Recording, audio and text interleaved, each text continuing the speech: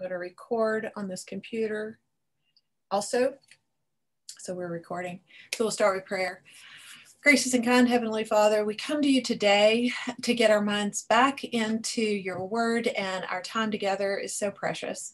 We thank you, Father, for this technology that allows us from far reaches of this country to be able to come together in this manner and to discuss not as openly sometimes as we have in person, obviously, because just there are some limitations, but otherwise we do definitely want to participate, to talk, and to come together in one mind through your Holy Spirit as to what it is that you would have us learn from this. And also, it's an awesome story. It's a very sweet story. But Father, it needs to be much more than that. And we ask that you'll take it and apply it to our lives and our hearts. And in any way that we need to change or be comforted, we ask for that as well. We ask for your discernment, your wisdom, your knowledge. And we know that when we ask for those things with the right intentions, that you will definitely give us those things. You've promised it. So we just thank you in advance. Just ask that you'll guide our discussion today. Keep us on track and keep us on time. And we ask you for it all and thank you for it all in advance. In Jesus' name, amen. All right, so we're going to just set some things that we can know about Ruth. This is an Old Testament book, but what type of literature is it? It's always important to approach any of these knowing what are we studying? What type of literature? I can give you some options. Is it history? Is it prophecy? Is it poetry? Is it an epistle? History. It's history, right? So anytime we have history, sometimes we take it and say it's his story, God's story, but it is a story. So it unfolds for us and it plays out like a story. Sometimes that makes it easier to read. A lot of the Old Testament can be easier to read for that very reason, because it is a story. And this is a beautiful one. So when you approach any book, like if you're approaching things in poetry, you'd have to always remember that there's a lot of symbolism and a lot of allegory and a lot of comparisons and all. Whereas when you're reading history, you're basically just reading a true, in this case, a very true accounting of the events and how they happen. And as the New Testament tells us, everything that was written for our instruction, not just the Jewish people's instruction. It was written for our instruction. God has preserved this for us to know and for us to understand and for us to read, even though some of it is extremely foreign to us. It's not the way we think. And that doesn't mean that this applies to us directly and that we're supposed to go and do some of these things all the time, but it does mean that there are principles and that there are practical things that we can learn from it, and we can, that God has for us to learn. So, and there is just a lot in this small 4-chapter book that we will take from that. So again, what type of literature is important? It is a book of history. But we also want to set the context. So the context of Ruth in the overall scheme of the timeline of history, where does Ruth fall? What would you call it? In the time of the Judges, right. If you flip back a page in your Bible, you have a whole book called the Book of Judges. It fits in there. It's not after the times of the judges. In other words, it is after in the order of books in the Bible, but it is not after it in time. Okay. Some of the other ways to put this into context is even on the last day, you looked up in the book of Joshua, which comes before Judges. Okay, so let's just think about the history timeline of the Bible up to and past even this time. If we want to get a really broad view of context, we've got creation, we've got the flood. Later, we've got the establishment of the nation of Israel through starting with Abraham and through the 12 tribes of Israel. We have them going into captivity.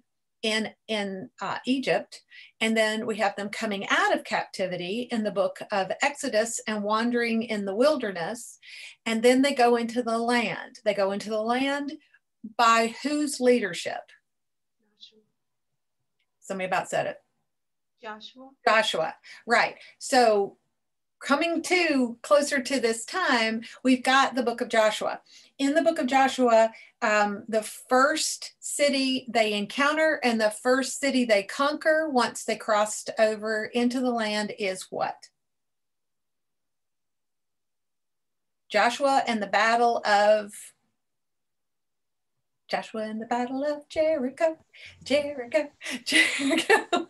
Sometimes songs are very helpful. Okay. Who helped the Israelites in Jericho when the 2 spies were sent to Jericho to spy it out? What was the woman's name? Do you know? Rahab. What was she called? What was she by trade? a harlot. Yeah. Rahab, the harlot. Okay. So you have Rahab the harlot in the time of Joshua, in the time that they first come into the land, in the story of the Battle of Jericho.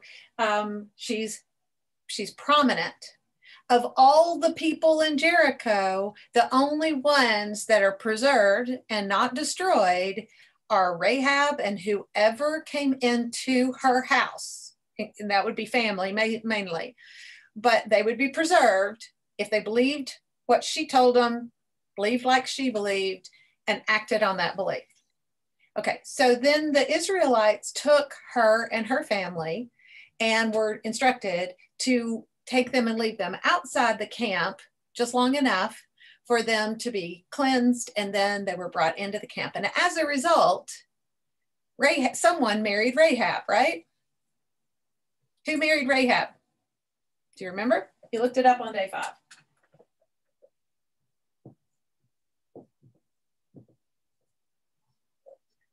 Salmon? Is that his name? Is it spelled that way? Am I right about the spelling? Yeah. Okay. So you have an Israelite who married this woman from Jericho. She's a Canaanite. She's not an Israelite. She marries. This is a sanctioned marriage by God. Why is this important? Because in our timeline, to get us to Ruth, you've got, this is in the time of Joshua. The next time frame is in the time of the judges, right? And the book of Ruth, the story of Ruth, falls during this time period, the time of the judges. Then you've got the time of the kings, after the time of the judges. We've got the first king is Saul, but who is from the tribe of Judah, and who does God establish the line through? The king's line through. Which king? Who did he make the promise to and make the covenant with? Do you remember? The second king, who is David. David is of the tribe of Judah. Saul was not. Saul was of the tribe of Benjamin. If you go all the way back to prior to Rahab, to the time of the Exodus, or even prior to that, you've got in the very end of Genesis, you've got the blessings of Israel or Jacob on his sons. And in that, you see that the scepter is in Judah. The scepter in the blessing is for the son whose name was Judah, and therefore the kings are coming through the line of Judah. So Saul was king, God orchestrated that, but that was not who he established the Israelite kingdom through, the worldly kingdom through. That was through David. And with David, he made what's called the Davidic covenant. And that covenant included that there would be someone who was capable of sitting on the throne forever. David's line would be preserved. Okay. Why is David's line important? Who comes from David's line ultimately? Jesus. Jesus, right. So ultimately we get to Jesus. So This is not like Jesus was right after the time of the kings, but still he's after the time of the kings. So this is important to kind of go back and figure out who and what. But also we've got Rahab the harlot, who is a Canaanite, and we have Ruth, and what is her nationality? Moabite. She is from Moab. She's a Moabite. Okay. Two women who are in the genetic makeup, genealogy of Christ that are not Israelites. Very significant. Rahab obviously had Rahab the harlot. That's not a good thing, but she still acted on faith. God rewarded that, and she is in the line. It's awesome. If you look at the genealogy of Christ in here and at the final part of Ruth, but also in, I think it's the book of Matthew, you see that what is the son of Rahab and Salmon?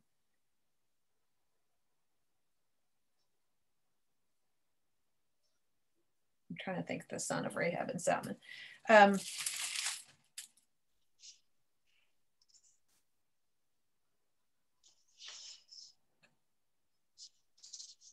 Oh, yeah, it's Boaz.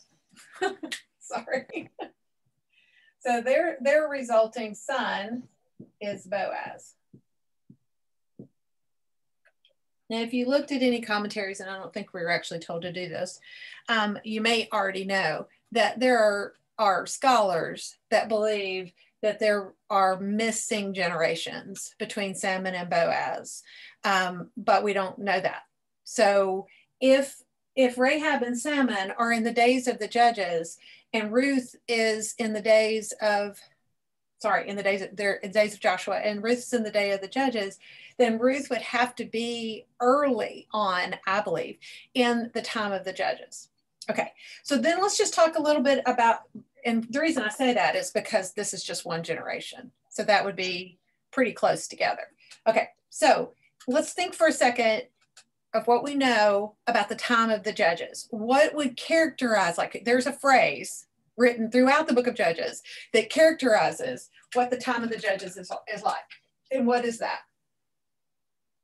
Everyone did what? What was right in their own sight. Right. Everyone did what was right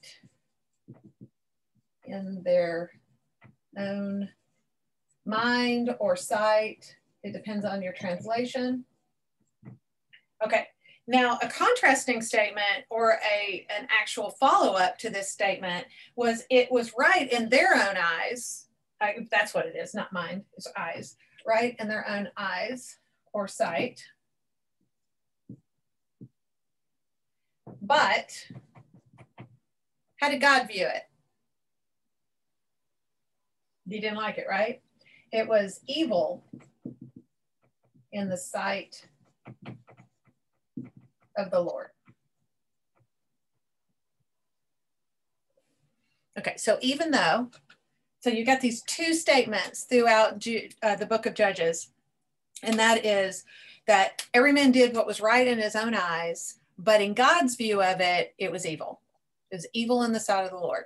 So, and we also have this phrase, evil in the sight of the Lord, over and over through the book of Kings, the two books of Kings and Chronicles. So just keep that in mind, because that's the context of the book of Ruth. Is it was during this time. Does that mean, when it says everyone, does it really mean like there's nobody that's righteous and no good? No, it's a generalized statement, but they weren't guided. They weren't following after God's ways overall. Okay, so now that we've got a broad context of the timeline of this and where it fits and what is going on during those times, let's start looking at the actual book of Ruth. So in chapter 1, we have the closer context, which is where are they and why? And who? Who, what, where, when, why? Who is where, why are they there, when? We know the when, which is the time of Judges.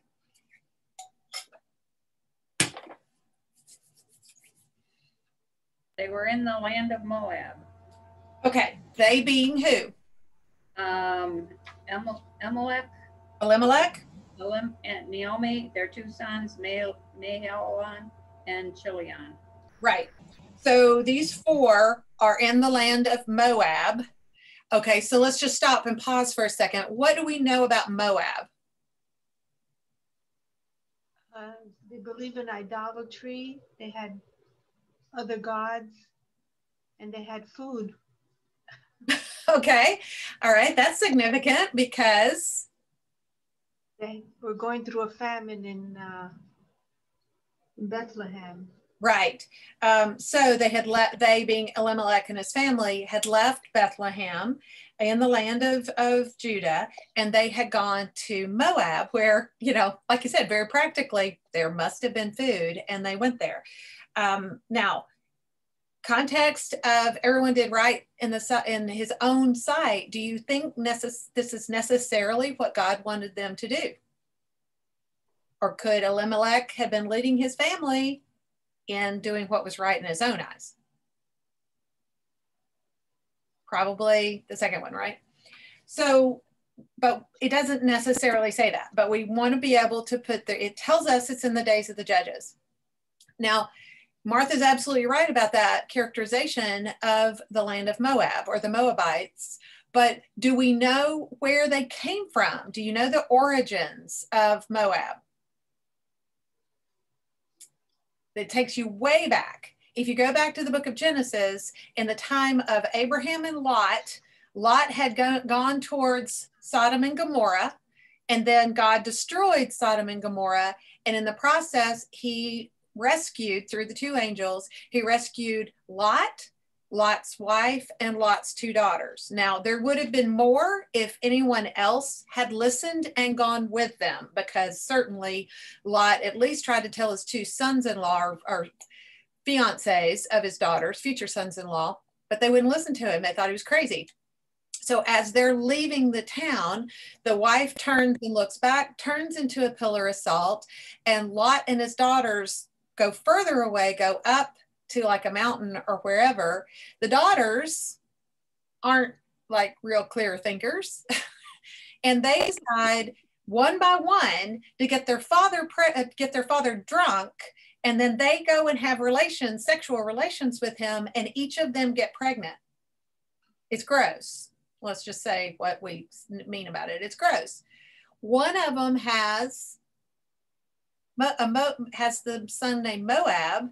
The other one has the son named Amnon. And so we have the sons of Amnon, and we have the Moabites. That's where Moab came from. All right. Why is that significant? Lot's relationship to Abraham is that Lot was a nephew. So his daughters and then his grandsons, gross, are also very closely related to Abraham. At this point, Abraham doesn't even have a son. And many of us look at it and think, did Abraham think that Lot was going to be his heir? But God made it clear that no, not Lot. It was going to come from Abraham himself. So that's where Moab comes from. Very closely related to the Israelites once the Israelites came along from Abraham. Now, fast forward to the captivity in Egypt and then the Exodus as they're wandering in the wilderness. And we just looked at this a little bit in Jude. This is going to hopefully ring a couple of bells, because during that Exodus, the Israelites had defeated certain groups of people and started occupying their lands. And this king of Moab gets very concerned. And he hires a prophet named Balaam, do you remember this from Jude, to come and curse the Israelites. And every time Balaam opened his mouth, he ended up blessing them. But as we studied later, Balaam got a clue, and he counseled the Moabites to entice, through women mainly, into their idol worship. And it was a way to trip up the Israelites. And God even created a plague, and one of, what's Abraham's brother? Aaron's sons killed, threw a spear through them, 2 of them, and it stopped the plague. A lot of history to just give you an idea of the Moabites. And they wouldn't let the Israelites walk through their land. They wouldn't give them hospitality in the most basic way. And so God said of the Moabites that even to the 10th generation, they were not to be brought in, not to be able to participate in the temple worship later, in the tabernacle worship. He was not happy with them at all. Even to the 10th generation, it said. You look that up this week, right? Okay, where are we in generations here? I just told you from the time of Joshua to the time of Judges, where you've got Rahab and Salmon, and then you've got Ruth and Boaz, could be 1 generation. Let's say it's more than that. Let's say it's 2 or 3 generations, but it could be just 1 generation. And if it's just 1 generation, are we even close to the 10 generations? No. So the people of Moab are not acceptable to God. They are, therefore, Elimelech and taking his family there, I don't believe he's in God's will to go there. It doesn't specifically say that.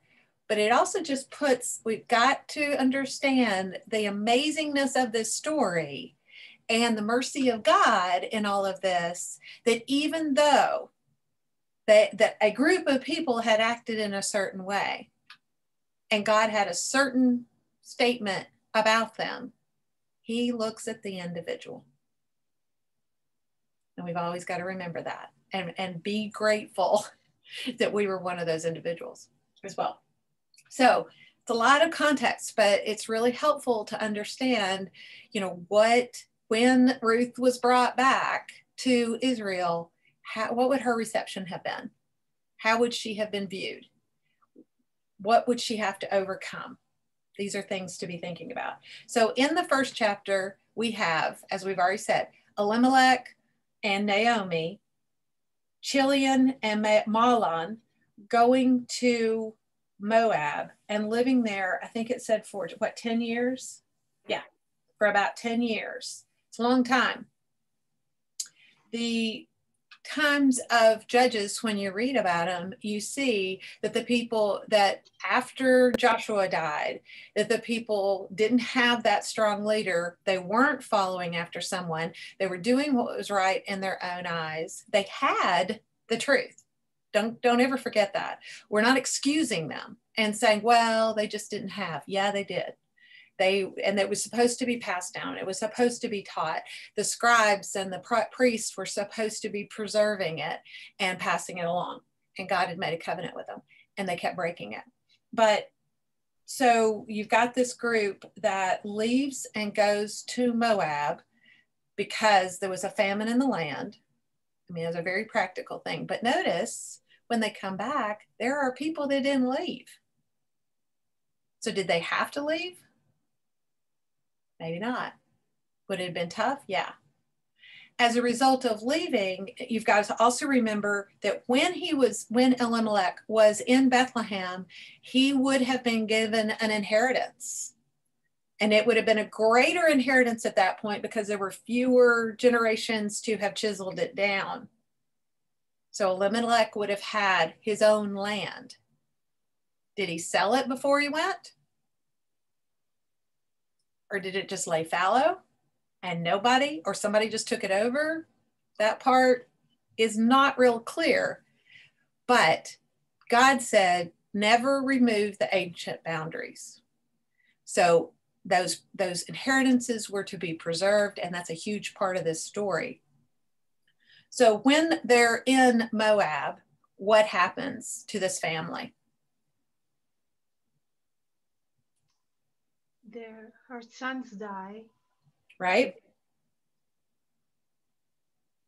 And then she wants to go back. Well, the husband has also died, but yes. Now we also have to add in the son's married. So the 4 went, now there's 6, now they're 3, right? So now we're down to the 3 women. We've got Naomi, and who else? Oprah? It's Orpah, but yeah. And as a matter of fact, I think that's where Oprah got her name, but they misspelled it. But it's Orpah and Ruth, right? Okay. Did you look up the names to know what these names mean? It's because it's very interesting. When you look at the name Elimelech, the first two letters are El, that means God. And most of the time, in a lot of the naming within Israel, especially a man's name, would have kind of the infusion of part of God's name. So if you've got like Isaiah, the AH is part of God's name, the Jehovah part, the Ah part. You've got Elimelech, so you've got the El. And so his name, did anybody look it up? Does anybody know?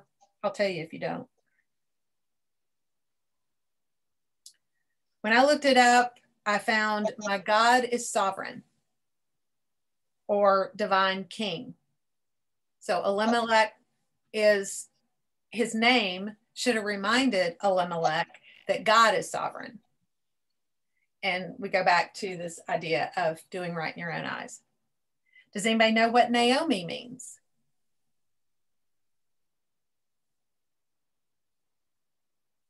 It means pleasant or pleasantness or agreeable.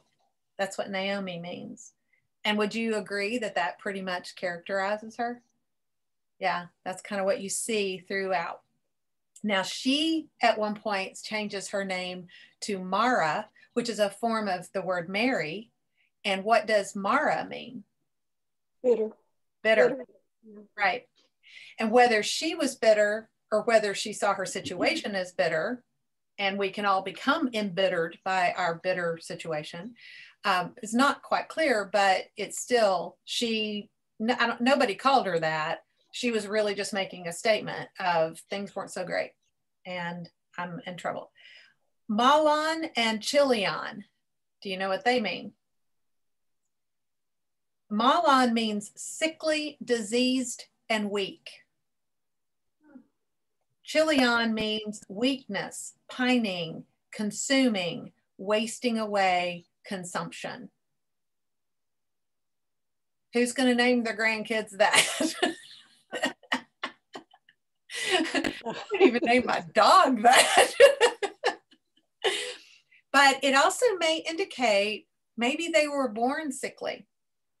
You know, maybe there was already an indication of they weren't going to live long, but apparently they lived to adulthood enough to have married, but neither one of them had any children when they died. So they had not passed that on. Orpah means gazelle, or it's really referring to the neck. It can also mean hardened, like stiff-necked, hard-necked, or double-minded. Did you kind of see that with Orpah? Like she was committed to going, but then she went back. She changed her mind. She changed her mind, right. Ruth, does anybody know what Ruth means? It has the idea of satiation or satisfaction, being satisfied. It means friendship, beauty, something worth seeing. Like that one, don't you? I mean, I do. Both of my grandmother's middle name was Ruth. So it's kind of an old-fashioned name in our view of today, but it has a beautiful, beautiful look and beautiful meaning. Okay, so it's when we name like our children, or when we name, or when they named, especially in the time of Israel, and you realize, or Israelites in the Old Testament, you realize that a lot of times God changed people's names, and there was a significance in that.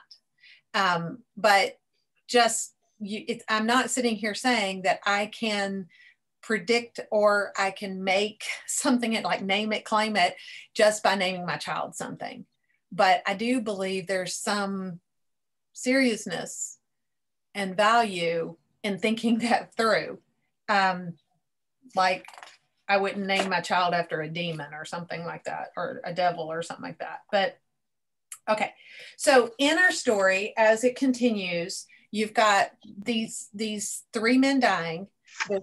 the boys were childless, the sons were childless, but they were married. And so Naomi finds out, what does she find out about home, Israel and Bethlehem? What does she find out?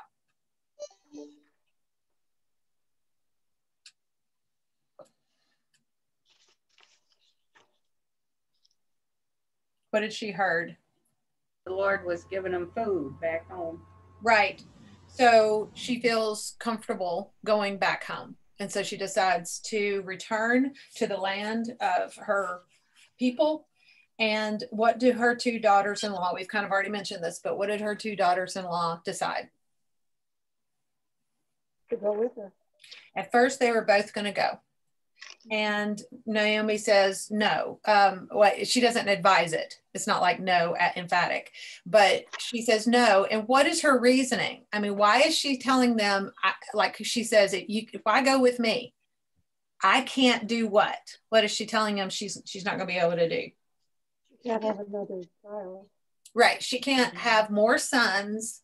Number one, her husband's dead, but she can't have more sons to provide for them husbands. Now, is that what you would have thought the answer was going to be? If you're going somewhere and you were telling somebody not go with you, is that what you would have told them? This is very foreign to us. But if you've ever studied this before, or certainly this week as you looked at it, why did she say this? What is the principle? What is the Navarite rule here?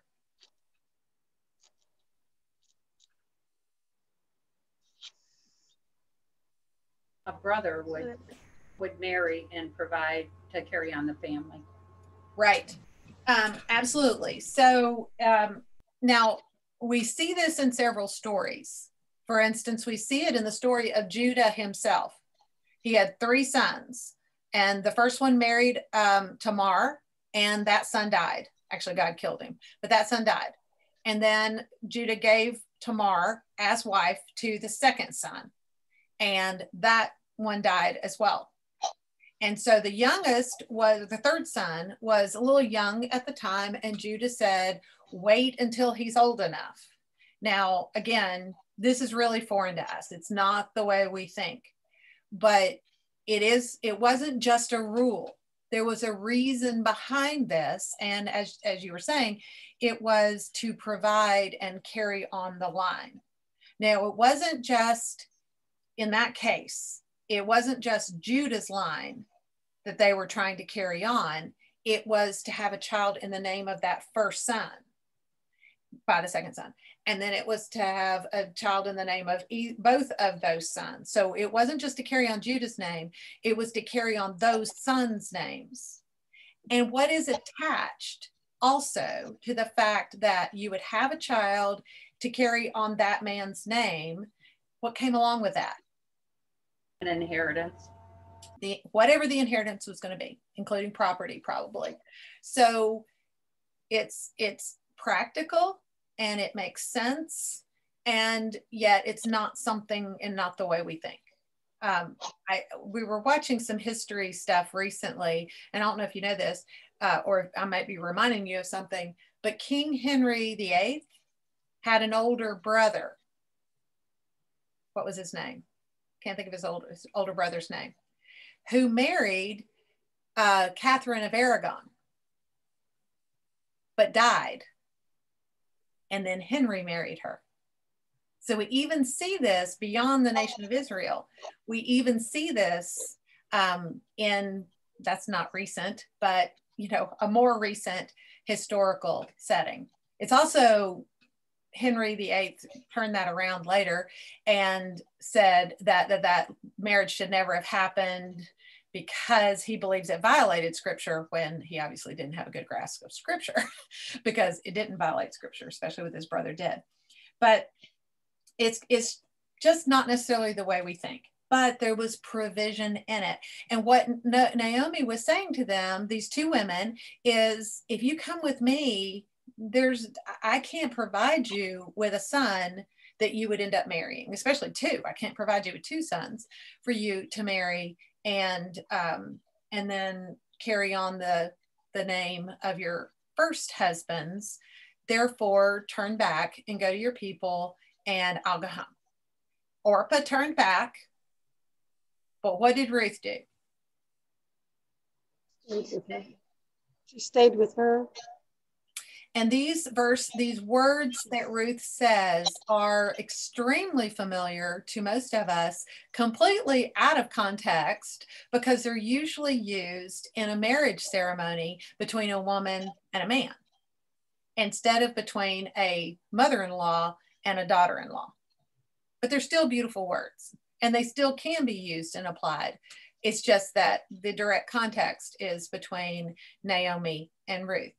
But the wording and the way it is said, this commitment that Ruth makes to Naomi, includes language that should be ringing some bells.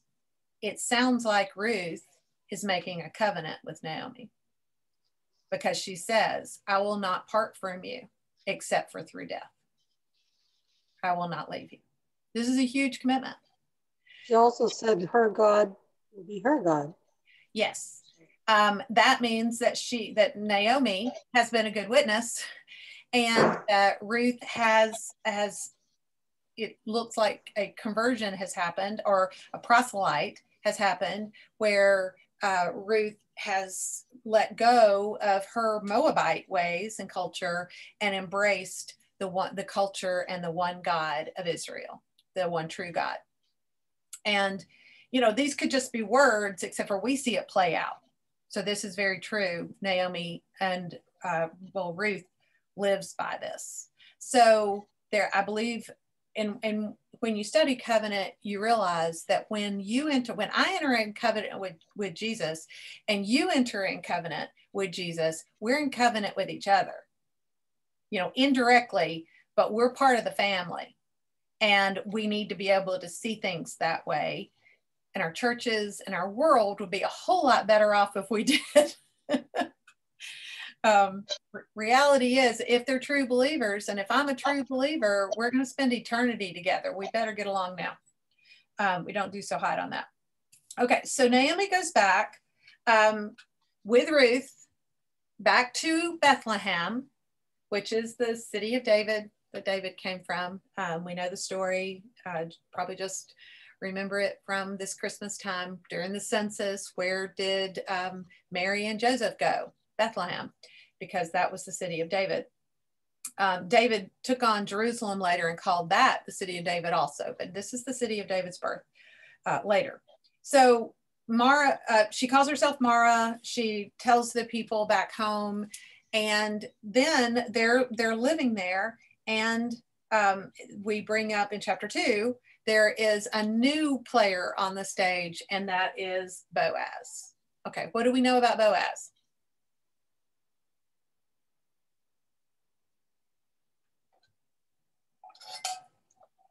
He's rich. He's very wealthy. He's a landowner. Yes, he's a landowner, because we know there's a harvest going on his land. He's wealthy, as it tells us in verse 1. Now, just remember the context. When Elimelech and his family left, they left during a famine and stayed gone for 10 years. Now they've heard things are better, and Naomi's come back. In the meantime, Boaz apparently stayed, and Boaz is a wealthy man. So the obedience of staying led potentially to Boaz prospering in the land, rather than what happened to Elimelech when he went away. They might have eaten, but that's about all that happened when they were gone. Okay, so the character of Ruth shows up in this chapter because Ruth does what during this chapter? Does she sit around? No, she goes to work. She goes to work, right. In his field. In his fields. Now, again, sovereignty of God. It doesn't, Naomi didn't send her to those fields. I mean, we don't see any words that say, go to this man's fields. In the sovereignty of God, she may have wandered from field to field, or she may have wandered right into this one. But is it barley and wheat? I think it's barley harvest. One of the harvests is going on. I can't remember which one right now. but it would be important because I think it's the fall, but I may not be right about that. But it would indicate the time of year, but depending on which harvest it is. And so she goes and she works. And the provision that God had made in the law for the poor people was that when anyone was harvesting a field, they were just supposed to round out the corners and leave the corners for the poor people to be able to harvest and come in and work. So this is workfare, not welfare. And remember, Jesus said over and over, the poor will always be with you. He wasn't dismissing them. He was just stating a fact. The poor will always be with you. When the poor are always with us, what does that give us the opportunity to do? To help them out. Right. To extend the love and grace of God and help them out. But God also made provision that they would go and they would work. And they would do it in such a way that this wealthy landowner was going to make enough off this harvest that he could leave this portion and let the poor people come and have food and have a way to get it, even if they might not have land and be able to do it themselves otherwise.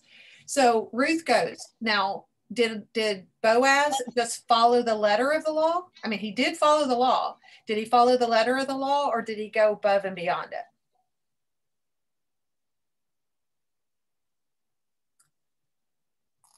He went above because he protected her. Very good. Which I believe that just shows the character of the man. She would have been extremely vulnerable, and she would have been a disregarded person being from Moab. In other words, she would have been lesser than them. They would have considered her not, she was a Gentile. They would have not considered, now she was married to an Israelite, so that probably helped a little bit, but at this point she wasn't. But there's no indication she's treated badly at all.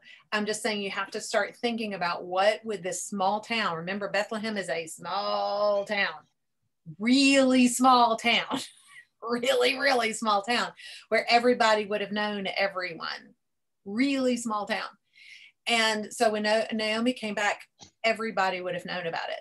Everybody would have known about Ruth. But Ruth is already showing her character, and it shows up in the description of her in this chapter and throughout this book. When people talk about her, they talk about her in glowing terms. And Boaz, as Martha was saying, takes it upon himself to protect her. If she stays with his farm and his workers, and he tells his servants, you don't touch her. And he tells her to, stay in the safety.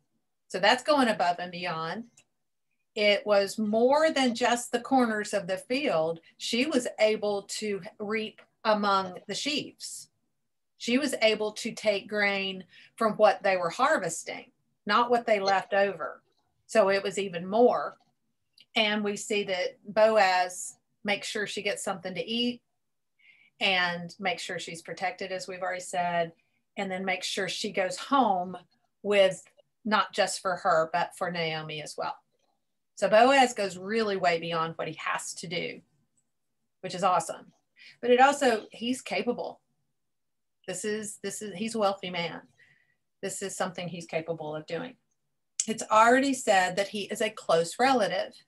When you looked up the words for close relative and kinsman and all of that, there are different Hebrew words used, but the one for closest relative is the same root, geal, for kinsman redeemer, for this idea of this verb actually of redeeming. When you look up kinsman, it's a noun and it just means a relative, a male relative. Well, I don't know if it says, it's a masculine noun. Then you've got relative, which is an adjective, meaning near or close by, closely related. And then you've got the closest relative, which is actually a verb, meaning to redeem or act as a kinsman redeemer, to buy back out of bondage. It's this idea. Okay, so, and we've looked at the Leviticus law already. she calls, the relationship with Naomi and Ruth keeps being shown to us over and over throughout this. And when I told you before, Naomi means pleasant and Ruth means friendship, look at putting them together. This is a pleasant friendship. And I don't know if you know this, but the word friend is a covenant term. It's what God called Abraham. Later, it's what Jesus calls us. Remember, he says, I no longer call you slaves, but I call you friend. We need to look at that word and realize that we cannot use it when we're talking about an unbeliever.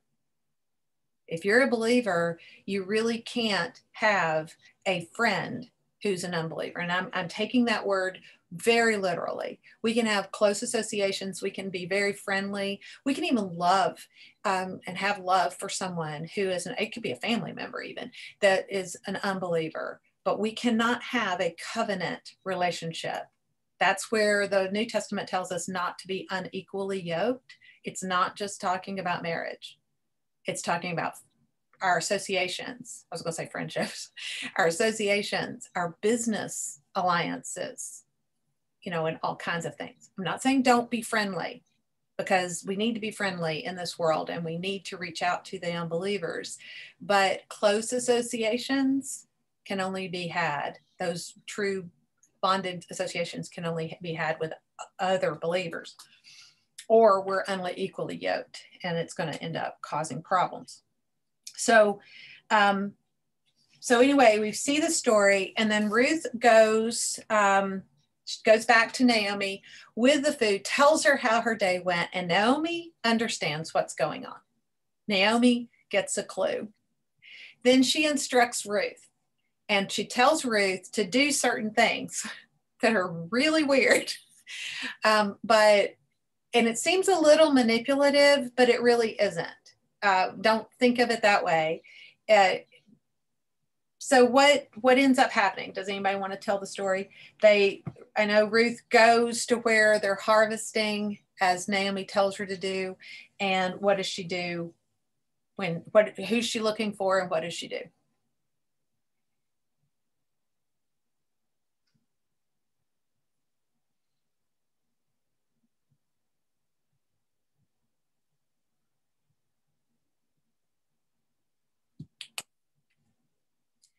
We're in chapter 3, if you're wondering. Her mother-in-law told her to go and lie at his feet. Right. Notice she says lay at his feet. She does not say spoon him. Or, she does not, she's not telling Ruth to go and have sexual relations with him, because that has been suggested. That is not what's going on here. And she also, said, what? And also she tells her to pretty herself up. Okay. I love that. Yeah, I mean, I can imagine being out in the barley harvest and all the stuff that's flying through the air and the dirt that's kicked up and everything else and sweat. You'd probably get pretty grimy. And so, yeah, I would say that's not a bad idea. Clean up, make yourself pretty, put on some nice clothes, and then go. And you're supposed to watch to see where Boaz was going to lay down. So there is an opportunity here. We're not talking manipulation. We're talking about an opportunity. And in going and laying down at his feet, at some point, he moved his feet and he noticed that she was there, and he sits up. It's dark, semi-dark, whatever. And he asks, finds out who it is. She identifies herself and asks him to do what? It's in verse 9. Spread your covering over your maid, for you are a close relative. Okay, we had to go to Ezekiel to kind of understand this, because it's not part of our understanding and culture. But in Ezekiel, there's the picture of God doing this with the nation of Israel. That God found Israel, and God threw his covering, or his skirt, it even says, over the nation of Israel. This is the picture of marriage. This is basically Ruth proposing or asking for him to propose. She's offering herself as a potential spouse. Now he's got the opportunity to say no. She has not really compromised herself. Although he even takes measures to make sure she hasn't compromised herself by sending her away before anybody sees that she's there, so that there would be no suspicion of that or that anything improper had happened. But she calls him a close relative, and he responds, and his response is so interesting because he said, "Blessed, may you be blessed of the Lord, my daughter, for you have shown the last kindness to be better than the first by not going after young men, whether poor or rich." So this kind of indicates he's not a young man. And she could have looked elsewhere. But instead, she saw his character, and Naomi did too, and saw also Naomi understood he's a close relative. He could marry you and be your redeemer in the situation, be that man that could marry you and redeem your property. But he says he's aware, I think he's thought about this, to be honest with you, but he's aware that while he's a close relative, he's not the closest relative. So he said, go home and I'll go and talk to the closest relative. If he'll redeem you, that's fine. If he won't, I will. So they're safe, they're comfortable, they're going to be okay because Boaz is stepping up. Now, if you've never seen any of this before, if you've never studied any of this before, this is really weird and very foreign. But again, it goes back to that idea of that if you don't have a brother, then you go to the closest relative to do the same thing that a brother would do. If a brother dies, he would marry the wife. There's a lot of provision in this. So in this, Naomi suggests all of this. Ruth goes and carries it out. I'm not sure Ruth really understood all of it. Maybe Naomi did a good job of explaining it. We just don't have that text. But as it plays out, Boaz knew exactly what was going on and did not cover her yet because there's someone else that he has to go see first. Boaz would have been wrong at this point if he had just taken her as wife. So Boaz sits by the gate, waits for that closest relative to come, and presents the opportunity to him. And what's the reaction of that man?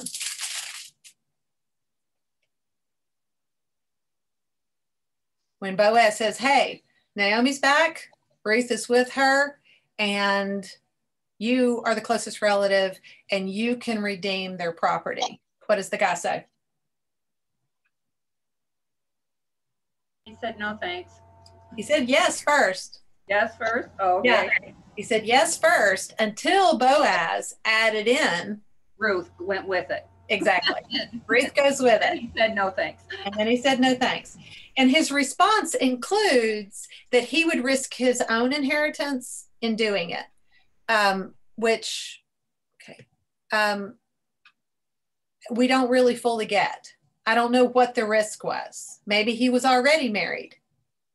Maybe there was, it wasn't apparently the buying of the property because he agreed to that part. It was the marrying Ruth that was the bad part. So in some way, and we don't really know what way, he understood that in marrying Ruth, he would risk his own inheritance. And he didn't want to do that. So he gave it over to Boaz.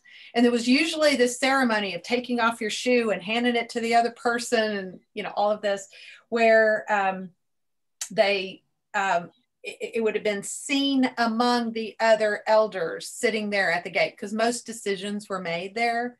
If you needed a judgment on something, if there were city businesses that needed to be discussed, the men of the city, the elders of the city would sit at the gate, and that's where these things would be discussed. And so this would be witnessed.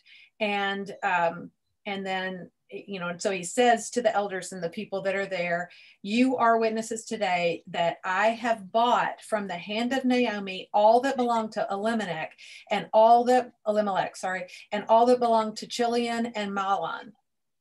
And moreover, I have acquired Ruth the Moabitess, the widow of Mahlon, to be my wife in order to raise up the name of the deceased on his inheritance, so that the name of the deceased may not be cut off from among his brothers or from the court of his birthplace. You are witnesses today.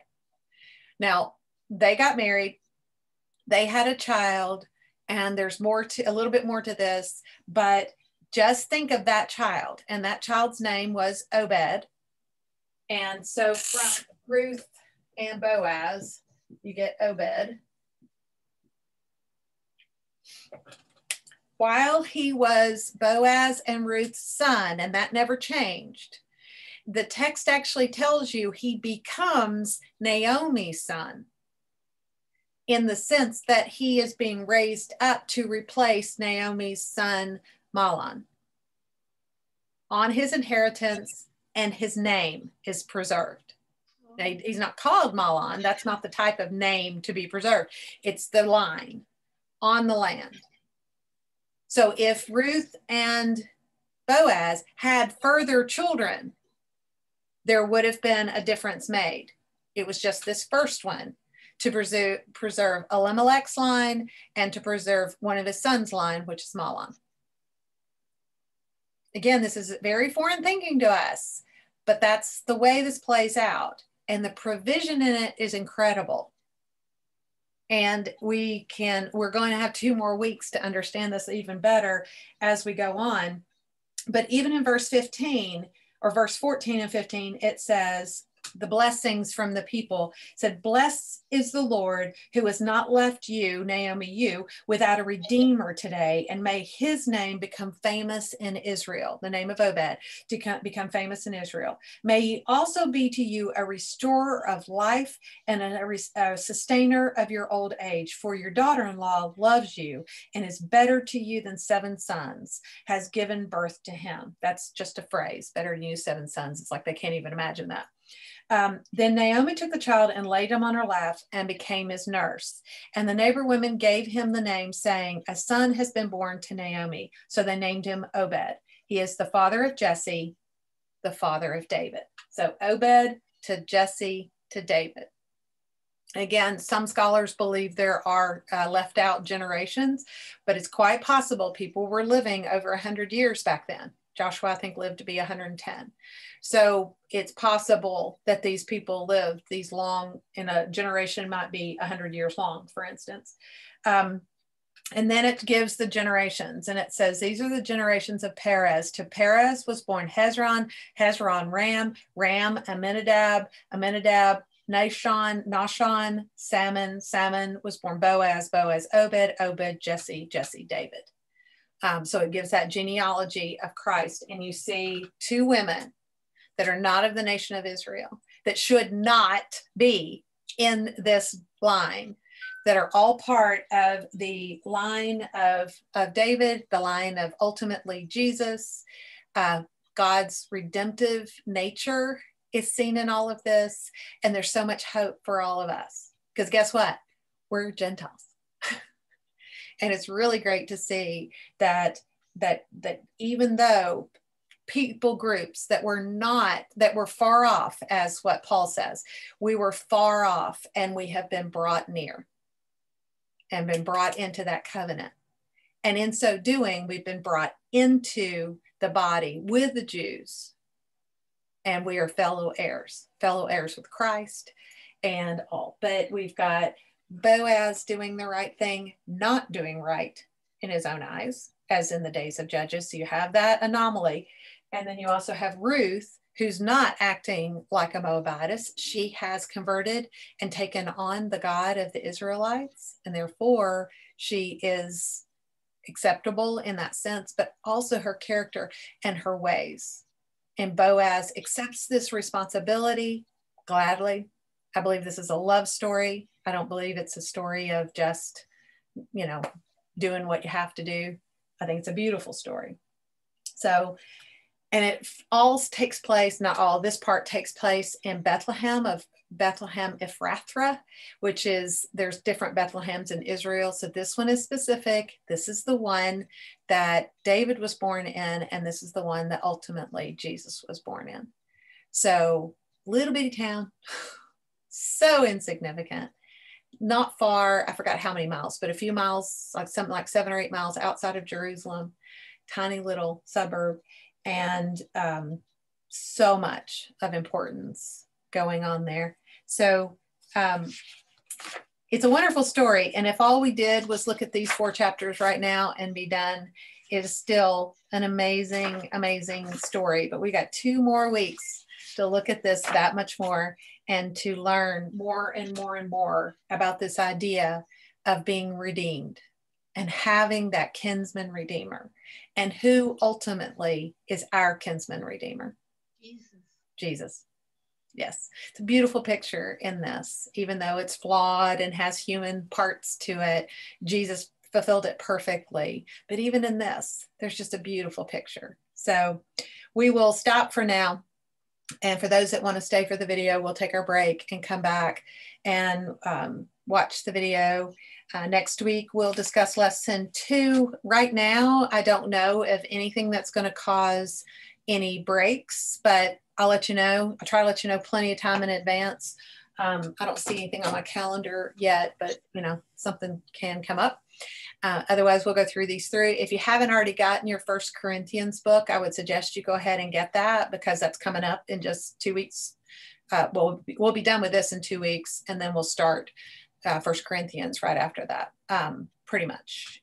So anybody have anything else they want to add that I didn't cover, or a question you might have had? Okay, well, we'll end this in prayer. And then again, if you need to leave, that's fine. And then we'll do the video briefly.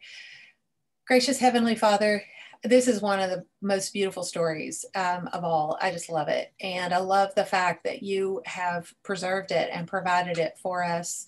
And that it isn't just a story, as we would say, like a novel, a fiction. It is definitely not. It is a beautiful nonfiction story and an account of things that are just so foreign to us, but the provision is so beautiful. The thought out process that you have given through the law long before this, and all the way long after this, through Christ, and now even long after that to us, that we do have this kinsman redeemer, that we have this ability to know that we have an inheritance, even if it's not this earth necessarily, but that we have this relationship with you and in the family of God, and that you have redeemed us, and that we are part of that family, and that we're alongside of others, and we're alongside of Jews and Gentiles together in the same body, having that wall broken down and being brought together.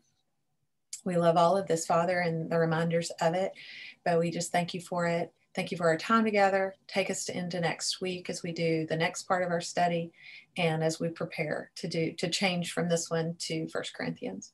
So we thank you for it all and ask for it all in Jesus' name and for his sake as well. Amen.